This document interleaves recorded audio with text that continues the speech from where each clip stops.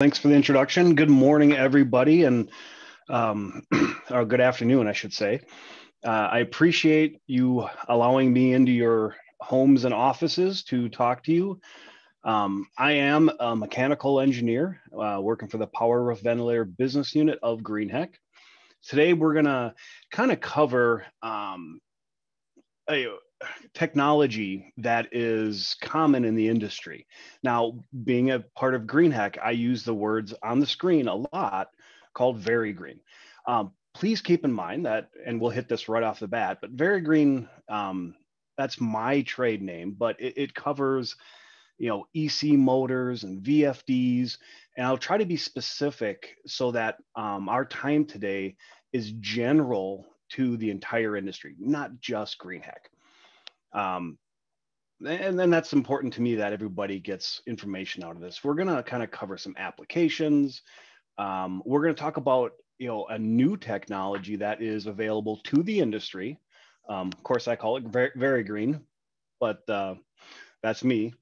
But there's a new technology out there, and I want to make sure that everybody sees how that technology plays into the bigger world of HVAC. So without further ado, we do have an agenda, but I really don't like reading slides to people, so we're just going to keep moving. I want to kind of start our time today with a recap of VeriGreen, okay? And really to start this off, what I need to kind of knock out is, what does VeriGreen represent? Let's get all on the same page. So whenever you hear myself or a GreenHeck rep or others calling about VeriGreen, really what they're saying is that the product they're dealing with has two characteristics, and that's the ability to have variable volume, variable speed built in, has high efficiency compared to the other products available in the industry. Right. And we're going to really start. Let me try that again. GreenHeck about 12 years ago started the VeriGreen name to kind of encompass this family of products that can make a huge difference to our industry. Right. And about 12 years ago now, I should update my slide. We started out with 3 electronically commutated motors, or EC motors, right? And called them VeriGreen. And this is important to see where things started and how long ago, because we started off with, 3 motor sizes: a 1/4 horse, a 1/2 horse, and a 3/4 horse, only in 115 volt single phase. And this started the revolution, right? These motors are extremely highly efficient. An EC motor in that single phase realm, that motor is, right in about 85% efficient. Let's kind of swallow that a little bit. The common competitor to the EC motor in single phase world are a couple of motor technologies. I'll name a few: shaded pole, permanent split capacitance. Those motor designs have the ability to put a rheostat on them, speed them up, slow them down. You get about 30% turn down, depending on the size of your wheel. A little bathroom fan with a tiny little wheel, you can get a little bit more turn down. So we're competing against those technologies with this EC motor. And this EC motor has an 80% turn down range in all sizes, right? So you're not being held back by the weight of your impeller. Of course, you use the motor technology where it's appropriate, but this huge turn down and that 85% efficient, the shaded pole. Yeah, I did a study, it's got to be 3 years ago now, that looked at common shaded pole efficiencies. And what I came up with was a swath between 8% and about 20%. Kind of hit that range. So we're like comparing, let's call it a 10 or 15% efficient motor, which is the most common fractional horsepower motor in the world.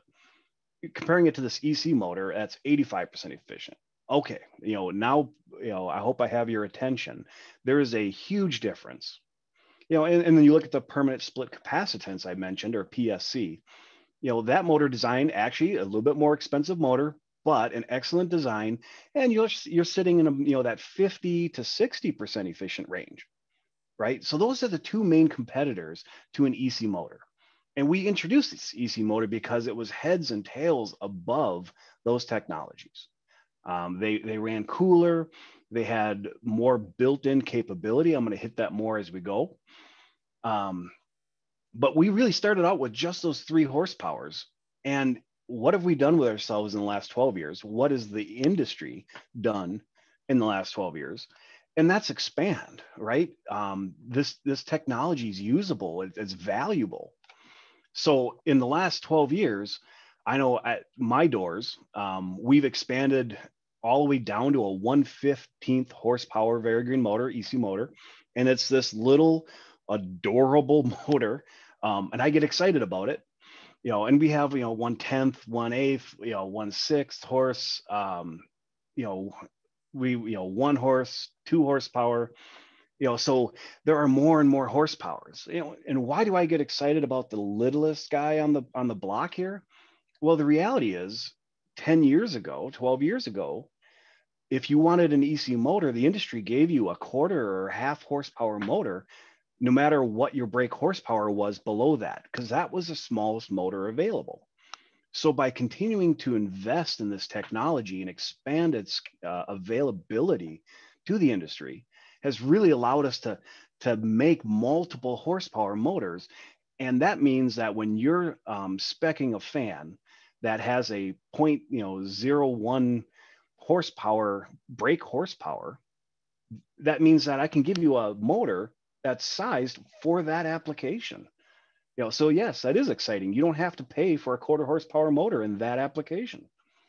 Now, something else that's changed, when we first released those 3 EC motors, 115 only, and then we started coming out with 208, 230, and 277 volt motors. And that 277 is actually, that's one leg of a 460 volt system to ground.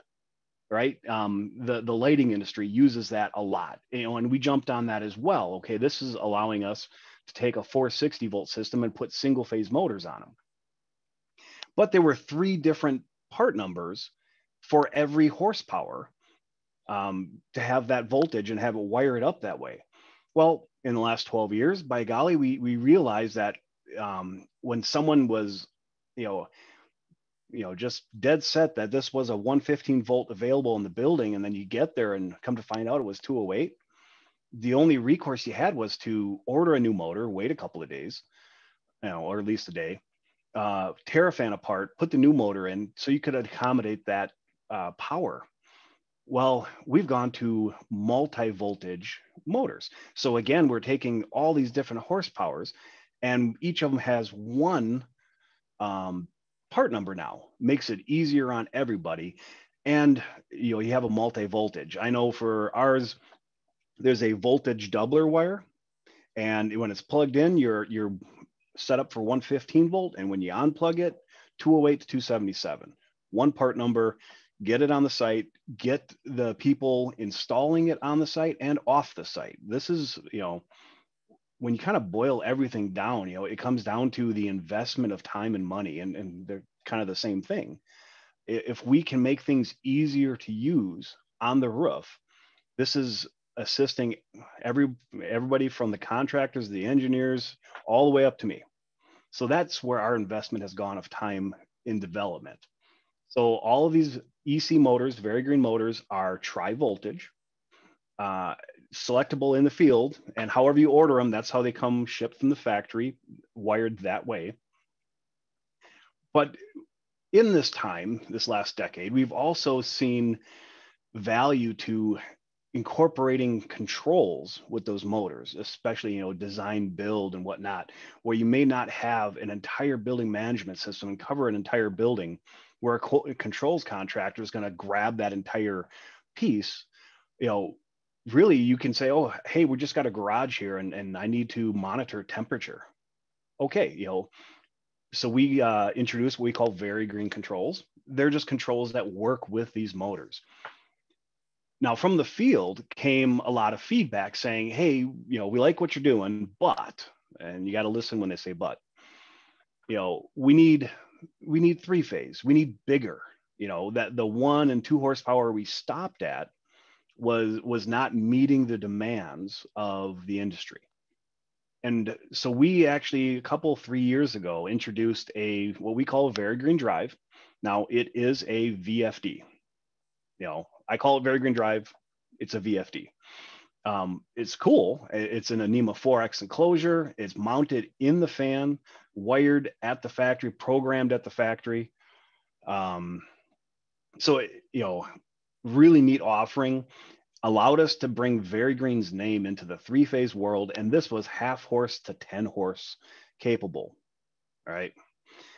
Now, this recap has been okay. The last 12 years, what have we done with our world? The next series of slides is all about the newest technology coming out today and how that can impact you all. So this is what it looks like. Again, we call it a VariGreen motor. But you'll notice right off the bat, just looking at it, this is a TEFC design, and it's got that drive and enclosure mounted to the top of the motor. So this motor we introduced it back in last April, about a year ago now. This motor is available in single and three phase, right? So now we're back to our original offering of EC motor with single phase only. And then if we wanted three phase, we had a VariGreen drive. Okay. And that VariGreen drive was married up to an AC induction three phase motor, which is very efficient, by the way, in three phase. Now, this motor brings us back to the ability to offer an EC motor that is orderable in single or three phase. Okay. This does have a totally enclosed fan cooled enclosure. TEFC motors are very popular for many reasons. Whether you're coastal or you have contaminants, it just seals the motor up, uses that fan for cooling itself. You have less issues with heat. Something else neat about this motor is that it's a standard NEMA frame size. And this is huge, believe it or not, because we didn't come out with a new technology that has a custom frame mount and can only be used in this one fan. No, being that it's a NEMA frame size, you can bolt this thing up anywhere that AC induction motor could have been bolted. And the NEMA frame size defines everything about the size of the foot pad, where the holes are, the spacing of them, the height to the shaft, the diameter of the shaft. That frame sizing defines those characteristics. So now you can use this motor in any application where that AC induction motor was used. This is offered in 1 to 10 horsepower, and it does have an integrated drive. Now let's pause there for just a moment. All EC motors have a drive, okay? And this is actually an important thing for the industry to understand. And it has implications as well. Even though I have that little 1/15 adorable motor, it still has a drive built into the frame. Now this one, bigger motor, bigger drive, can't fit it in the barrel of the motor without stretching the motor way out. So you bolt it to the top of it. But all EC motors have drives. And what this means is, okay, EC motors have variable speed. Perfect. This also means that these EC motors have motor protection built into them. Locked rotor, stall trip, all those common protections that you might be looking at a motor starter to get to. No, all EC motors have that built in. Okay. Some EC motors have a separate drive. I kind of have to give you an asterisk here. The drive is physically separate from the motor. I usually consider those to be permanent magnet motors with a drive.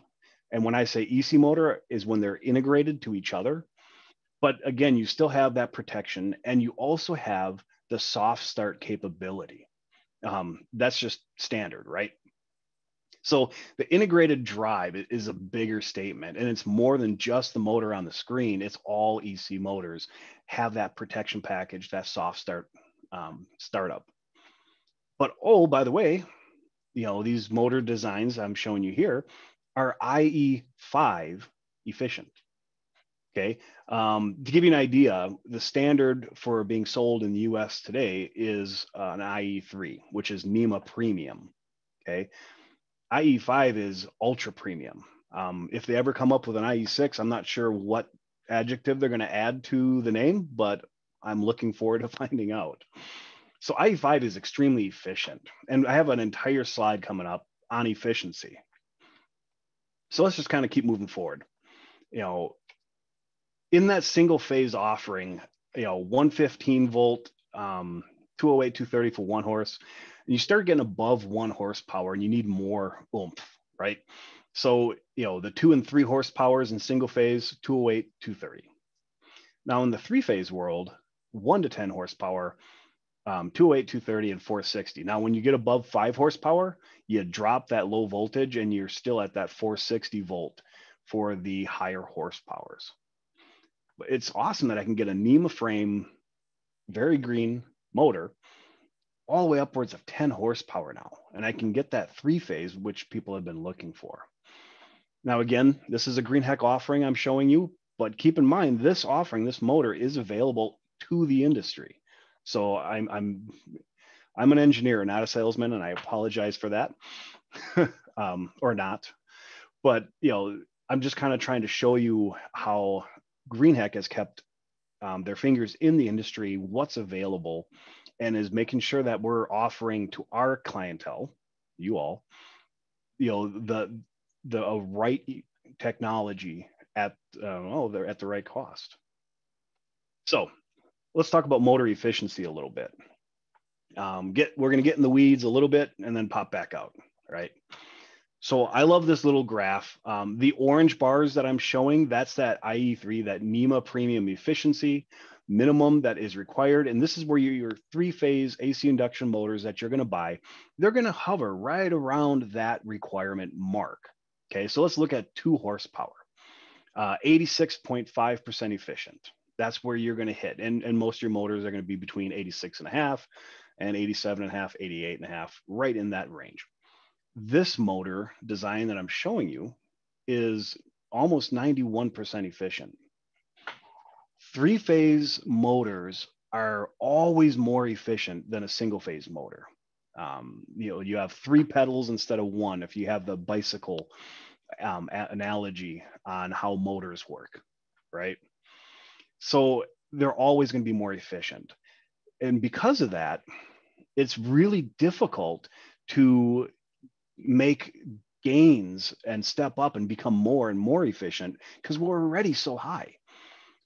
But going to different technologies and applying those technologies is actually allowing us to do that. Picking up 4 and 5 points in the 3-phase realm is awesome, right? When it comes to efficiency, when it comes to keywords like net zero and green and LEED, being able to pick up those points is actually, it's hard to do, and it's awesome when you can do it. And this motor technology has done it. I kind of wanted, as long as I'm talking about efficiencies here, I kind of want to throw in an example, right? Let's look at a warehouse, and I just ran the numbers on this. There's a lot going on in the slide. I apologize, but a 5 horsepower fan on the top of this warehouse, right? Kind of showing on that graph, that left-hand column, that's that fan is running continuously, constant speed, and away you go, right? And the blue is the very green, or the EC motor, and that red is just an AC induction motor with a VFD.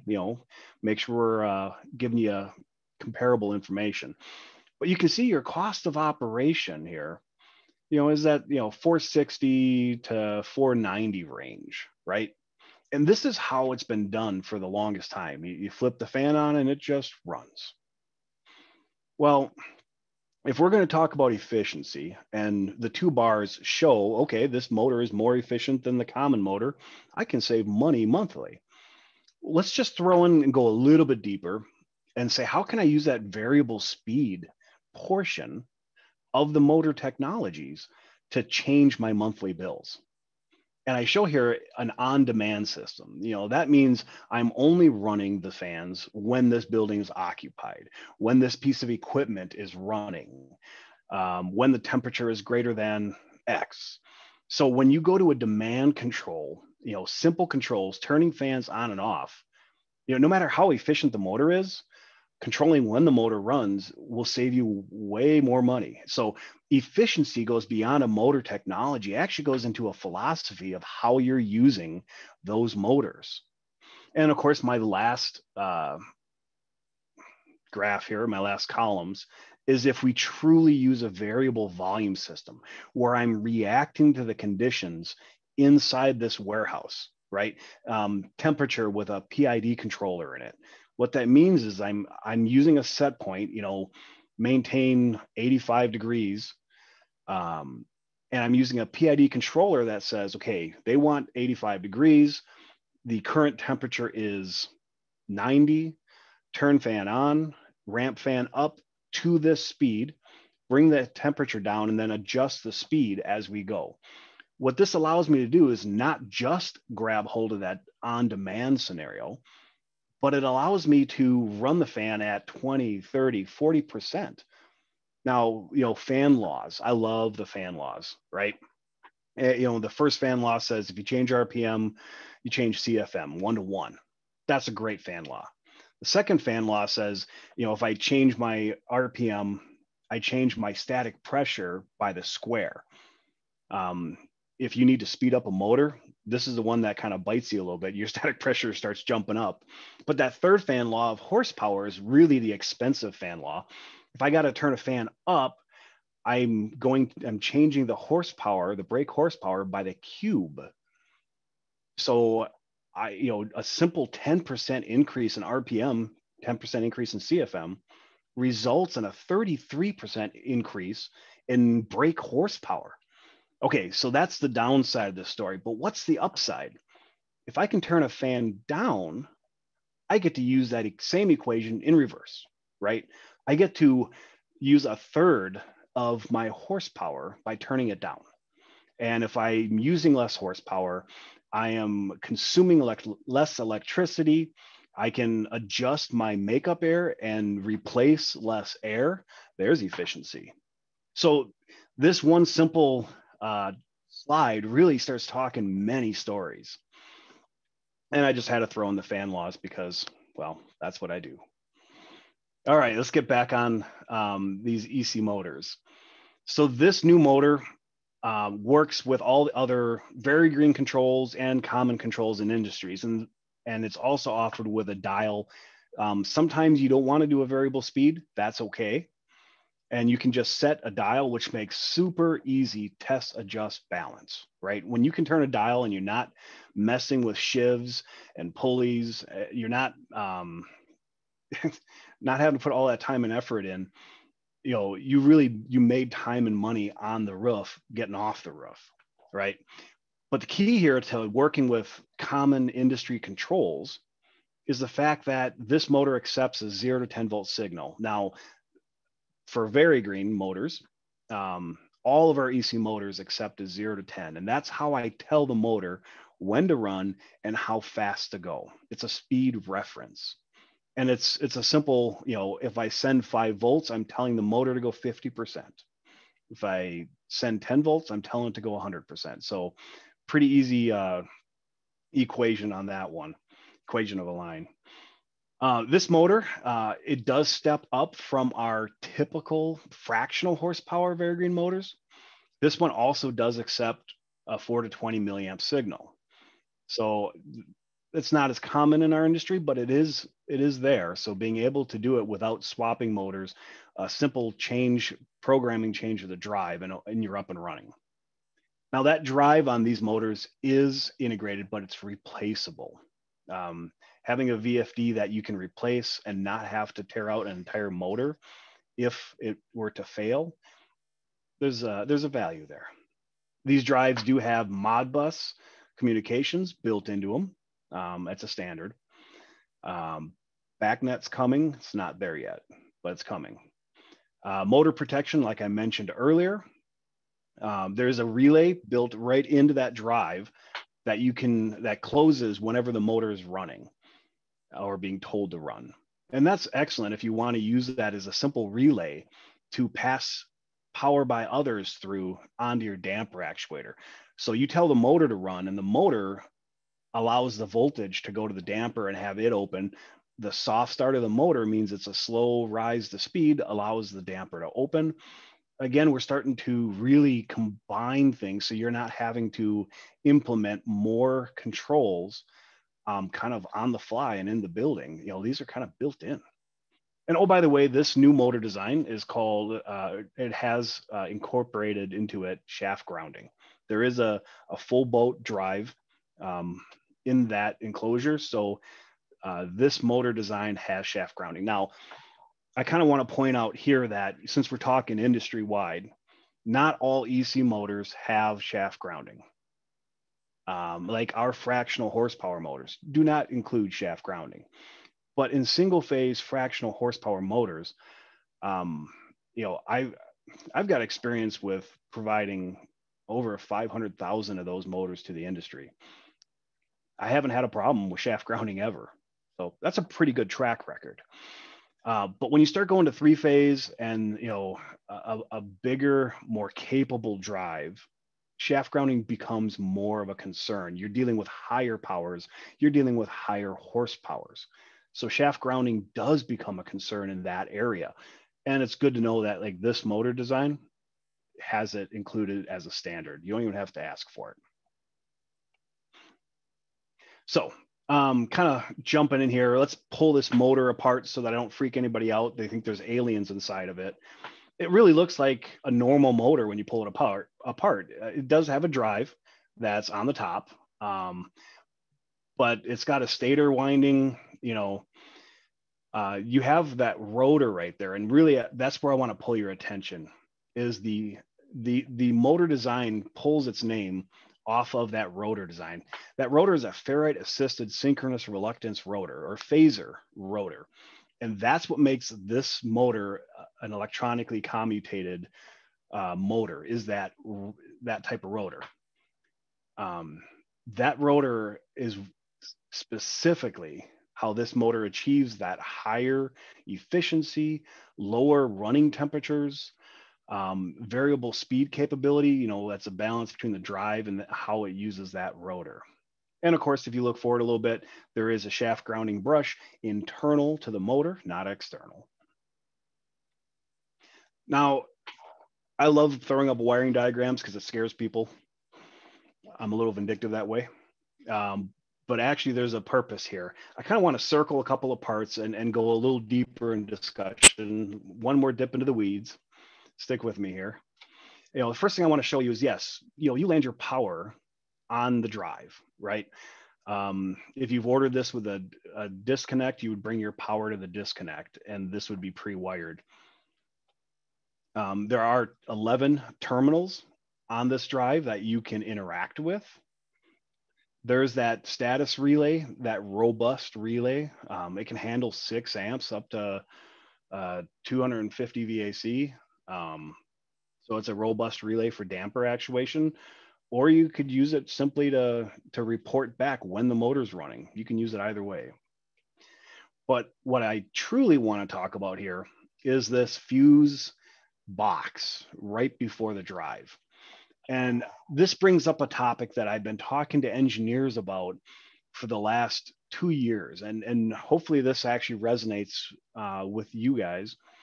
And that's, I've been asked, what is this fan's short circuit current rating, or SCCR? Has this been a common thing for you? So short circuit current rating, basically this is a value, a number of amps that anything above that is going to create a catastrophic failure of the device. That's what the short circuit current rating is stating, right? It's been tested and approved up to this value, right? Now, does a motor have an SCCR value? It doesn't. Does a fan have an SCCR value? It doesn't. But the SCCR value comes from your branch protection, all right? It comes from that weak link in the power that will interact with that short first. In this scenario, imagine a fan on the roof with a disconnect. That disconnect does have a short circuit current rating. A VFD does have a short circuit current rating. So those individual items actually carry that value. And of course, the lowest value of an assembly is your stated value. Now, in this scenario, typical industry-wide, right, disconnects have a 5K or 5,000 amp SCCR rating. If it doesn't state otherwise, it's an assumed 5K. The information is the same for VFDs. Like the VFD we're looking at today, 5K. And now the big red arrow pointing at the fused disconnect in front of this drive. If you have a spec or a need or a requirement to have a higher SCCR rating than 5K, it is really easy to get to if you know what to ask for. I have seen a lot of specs come across my desk that are asking for 50K or 65K. Those two numbers seem to be the most popular in requirements. Well, I just told you these are 5, not going to meet your needs. If you put a fused disconnect in front of the equipment, that fused disconnect actually gives you 100K in this scenario. So there's your, okay, now I meet the requirements simply because I spec'd or ordered a fused disconnect with that piece of equipment. So just kind of want to do a little deep dive techie stuff here. I can't help myself. Pop back out, let's look at the drive. This is just a prettier picture of the drive. What we're looking at here is an ABB drive, a 255. There are 11 terminals. I don't want to bore you by going through every one of them, but I can tell you that this drive creates 24 volts on terminal 1, can be used to power your controls, your VariGreen controls. Not enough to power a damper. So please don't make that mistake. It's just enough for controls. It's got digital inputs that are programmable. You can do multi-speed with just this one device. It does have the Modbus already built in. This one has an Ethernet port. Well, that's not an Ethernet port. That's actually an RJ45 connection, but it allows us to use neat little devices like this that you plug into it. That has a Bluetooth radio, and there's a free app online that you can actually talk to this drive. You can modify parameters such as acceleration and deceleration rate, level of protection, trip points, look at your trip logs. So you can communicate these. These are pre-programmed from our factory. That's the way we do it. But we still give you the ability to do troubleshooting or tweaking. Maybe you have to do a skip frequency at a very specific point for that application. You can do that. You're not locked out. And of course, that terminal relay, it's a normally open relay, and it closes upon running condition. Now, we talked earlier about these motors running cooler, and this is actually true of all EC motors. EC motors will run cooler than their AC induction counterparts every day of the week. They're more efficient. Part of that higher efficiency means less heat generation. On the left here, I have a traditional 3 horsepower motor, AC induction, and we can see actually, max temperature is 84.3, actually it's right here, 84.3 degrees Celsius. Okay, that's normal. Here is our VariGreen motor, the EC motor, 67.8 Celsius. So running, upwards of 20% cooler than a standard motor. Now, the first thing I ever learned about electric motors was that if a motor runs cooler, it runs happier and it runs longer. Okay, it's just a much happier device. So anytime you can pull heat generation out of a motor, you're going to extend its life for that application. Now, if we kind of compare this knowledge to, back to that shaded pole and PSC motors I was discussing earlier, if you put a rheostat on those motors to get a hold of that variable speed application ability, you have, as a byproduct, create more heat. A typical VFD on a three-phase motor will create more heat. Now they up the insulation in these motors to usually type F for B to F, somewhere in there. So they beef the insulation up to handle that higher temperature, but it's still a reality. You are going to increase the temperature of those motors. Here we have a VFD on an EC motor, and it runs cooler. And as you turn it down, it continues to run cooler. All right, let's kind of look at how these motors can be implemented, right? There's three topics here I like to hit, and I'm going to hit these quickly. How does this motor add to our industry for performance needs? How does it add to functionality needs? And one quick slide on how much is it going to cost me? That's a real concern, folks. First price is kind of a concern. So let's talk about this. I'm using GreenHEC data here for you, but your traditional, what I call a legacy EC motor, they're direct drive only. Typically, they're in single phase only. And for me, I'm using an upblast as an example. You can see that I have all these different motors in single phase, and I go from that 1/15 to 1 horse, moving 40 CFM up to almost 4,000 CFM. So that's what's been done for over a decade now. Now, I did introduce the VeriGreen Drive, a VFD with a three-phase motor shown here, and that brought VeriGreen, or variable speed high efficiency, into that 3,600 to 30,000 CFM range, upwards of 10 horsepower, but was three-phase only.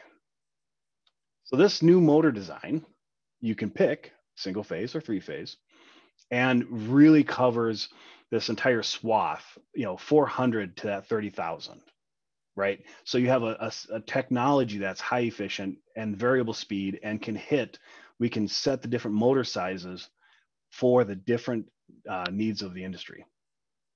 Now, one more quick part to this, those single phase ones are direct drive only, shown by a blue bar. Here we show that, a VFD with the three-phase motor, you can use that in direct drive. It's very common.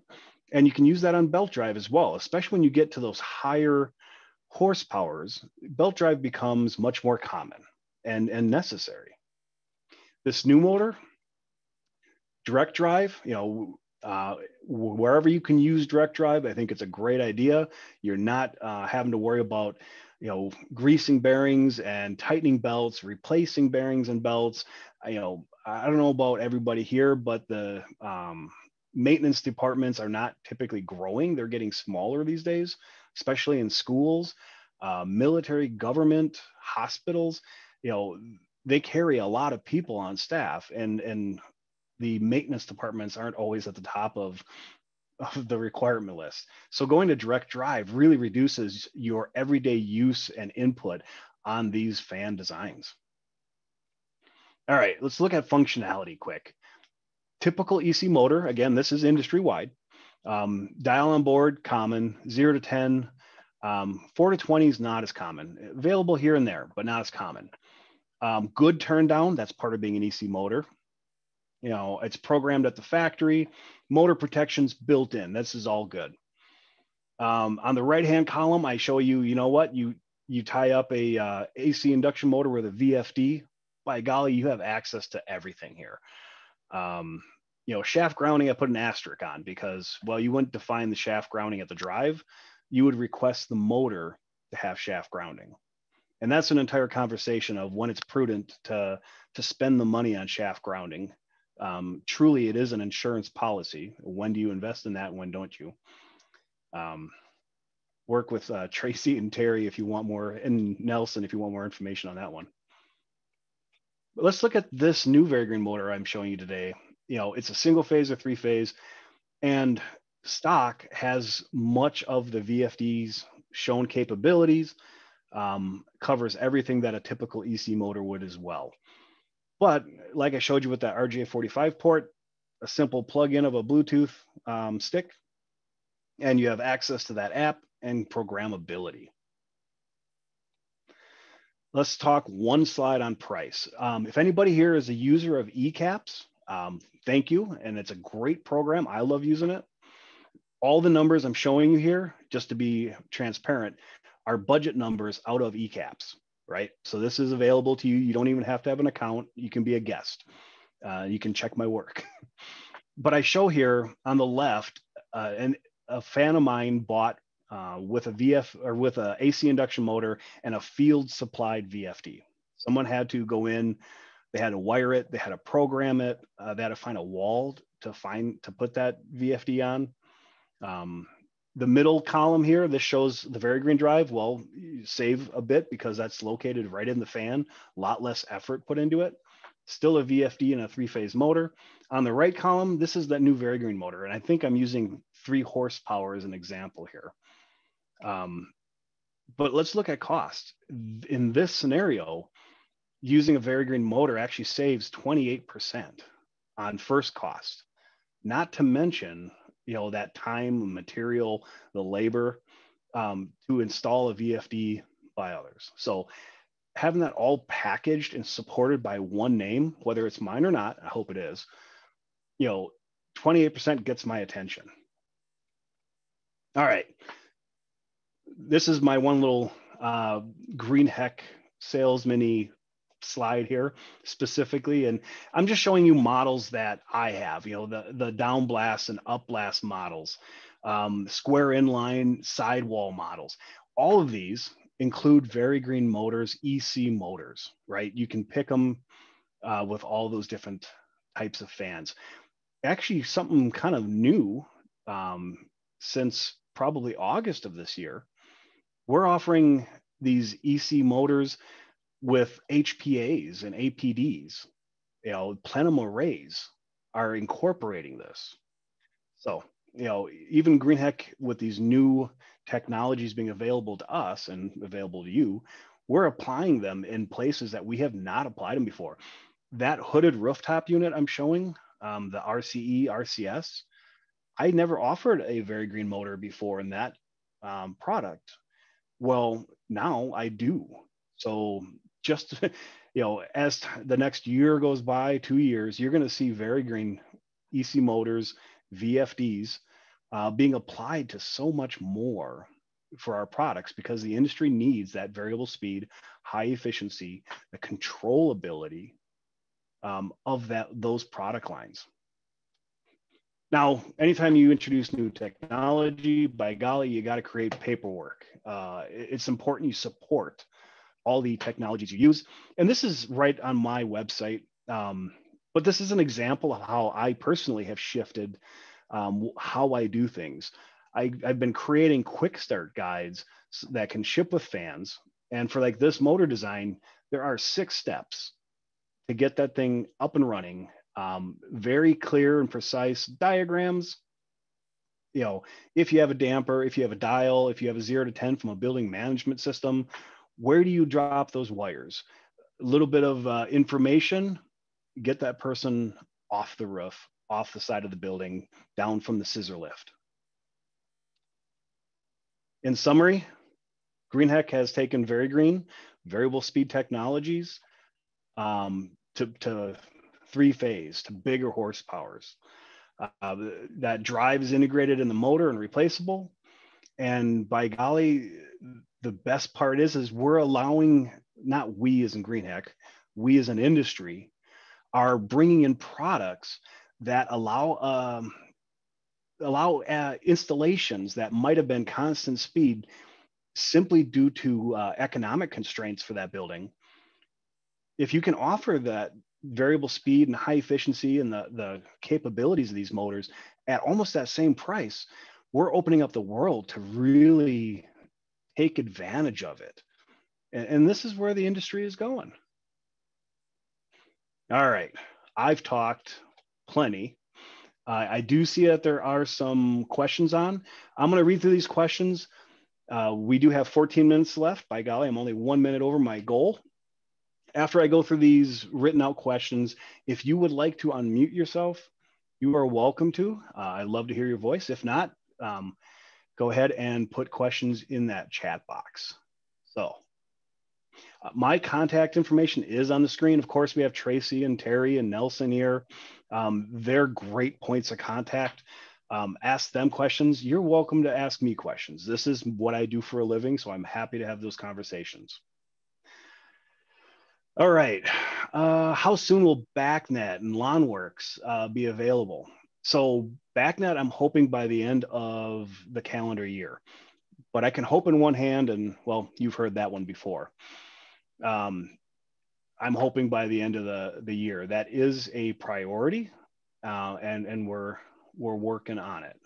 Lawn, how popular is LawnWorks in your guys' world?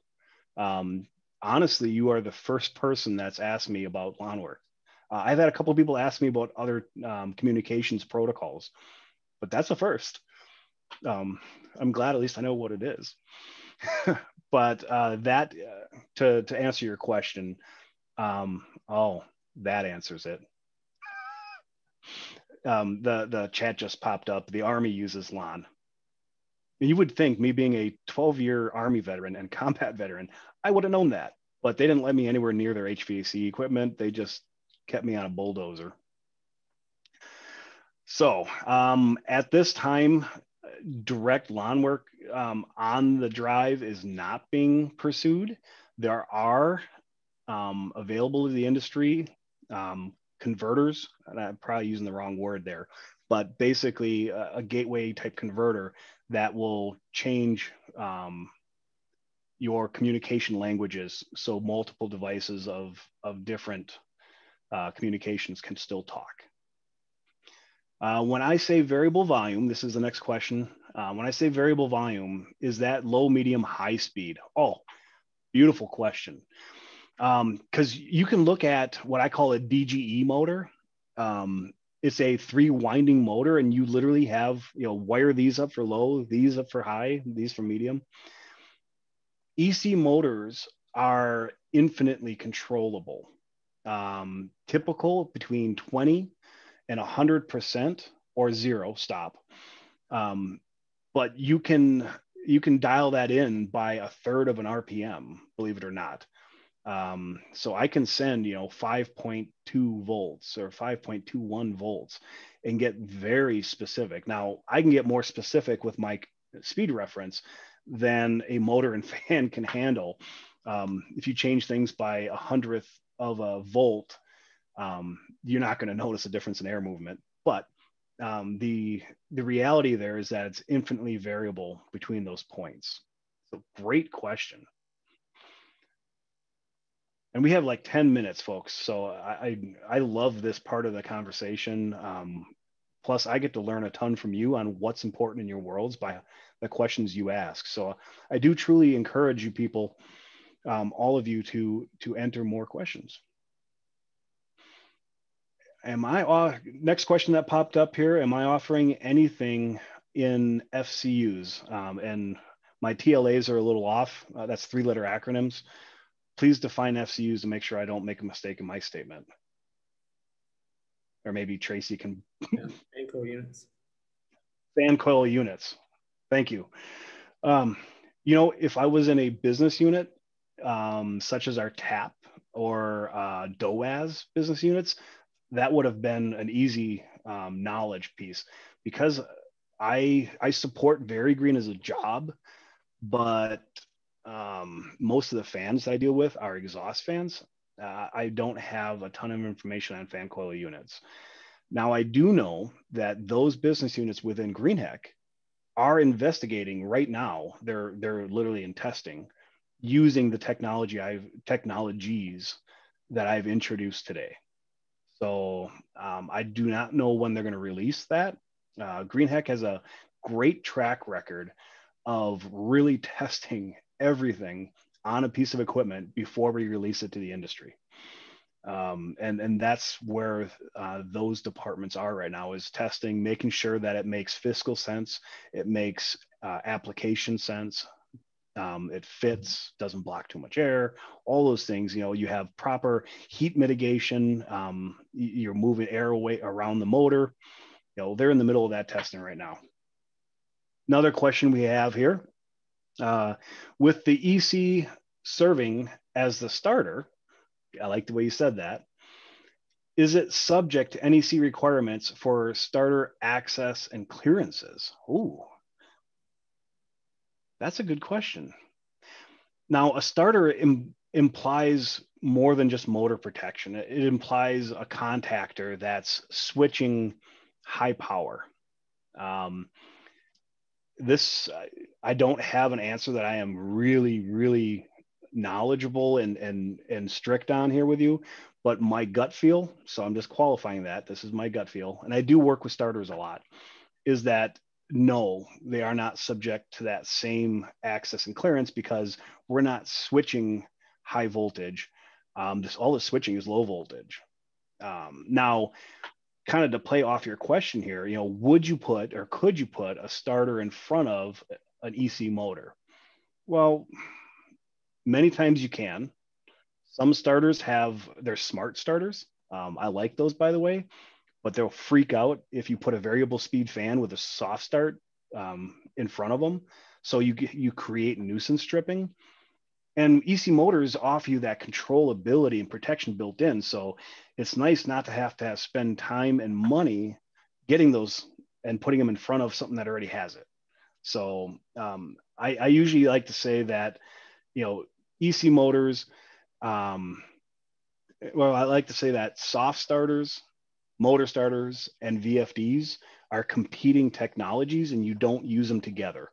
They compete. Next question that's up. How do we wire or program the drive to respond to duct static pressure? Awesome question. You guys are good. I like this. So how can I have it react to pressure? Now, on little motors, you can actually use the resistance, the torque requirements of the system and feed off that. I know that we have bathroom type fans that actually measure its own torque requirements and actually speeds up to overcome changes in duct static. Now, those are on smaller motors and smaller fans.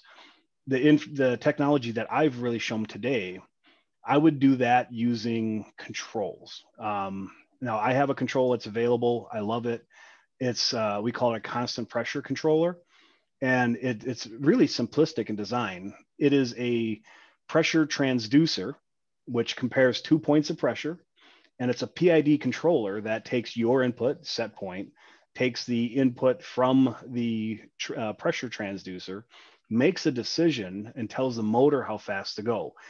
Beautiful thing here is you don't need a BMS to do that. You can be a standalone device.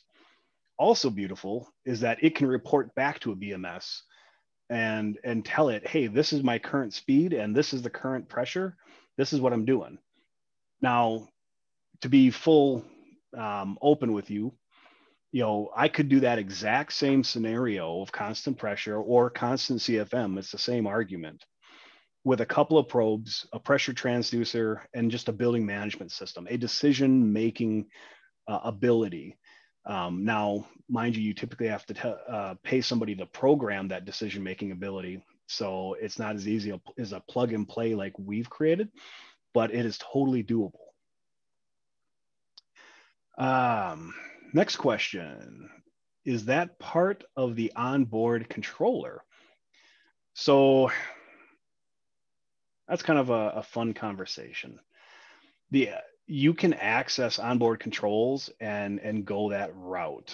As of right now, I know we haven't chased that down simply because we have another device that does the same thing. And I don't see that on my to-do list anytime soon. Like, I know our Very Green Drive that we offer does have an accessible PID controller that you can manipulate through the app. But I have not put the time into creating that guidance on this new EC motor.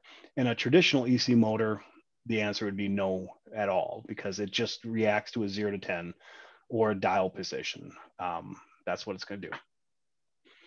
Okay, we have another question coming in. This is awesome, folks. The wireless communication capabilities of the motor is very interesting, such as the pluggable Bluetooth dongle, but it may be a security concern if used on government contracts. And you are absolutely correct. I can actually get that same drive and EC motor package with built-in Bluetooth. And at some point, don't be surprised if I offer that, because I really see the value for contractors to be able to just log into the motor immediately.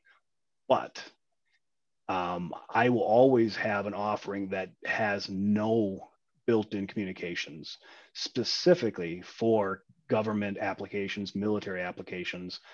Data centers are very, very strict. So in this scenario, and we do a lot of data centers and whatnot. I won't mention the names, but this meets their requirements for having no radio for communications. Now, the Bluetooth stick can be plugged in and it can be adjusted if necessary. It comes programmed from the factory, so that's rarely needed.